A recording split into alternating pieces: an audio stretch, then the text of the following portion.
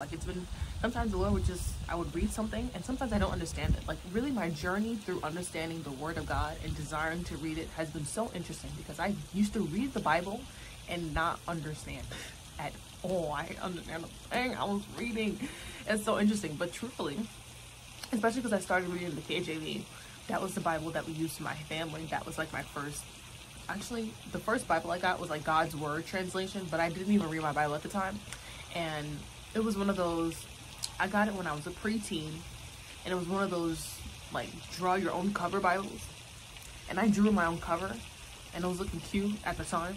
Personally, it looks ugly today, but at the time I thought it was super cute. And then my brother drew on it, and I was just like, yeah, forget it, I'm not even reading that Bible. Sadly, that was my perspective. I didn't read that Bible after that.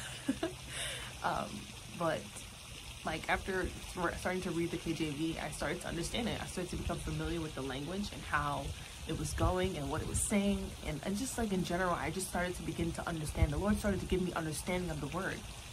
And so I was just like, wow, yeah, okay, I'm getting it. And now, like, what I'm experiencing as I'm reading the Bible is the Lord, it's almost like I'm getting I guess an unction to go look up words, an unction to like connect this scripture to that scripture, or connect this scripture to something like in modern times, you know. And I'm not this intelligent, you know, like I can plan things, and I do really well in school.